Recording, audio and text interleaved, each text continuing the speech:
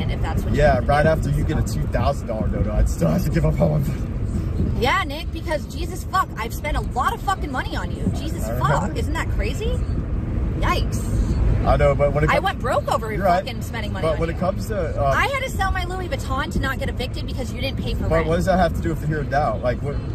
Because it's all relevant, Nick. I'm in this hole because I've helped you out. We should both be spending our money tactically, and it's best for the both of us, and we shouldn't be thinking about penalties we have towards each other in the past.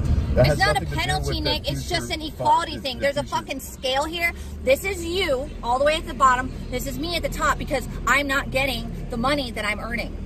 It's going to you. So this is where the balance goes. Nick. Wait, how's it going to me? Vegan, it's not your, boom, the scale is not the money even. That you are getting the money that you earn, and I get the money I earn. It's not like your money is going to me. It's not like your donators are my donators now. It's not like I stole your donators. I didn't say you did.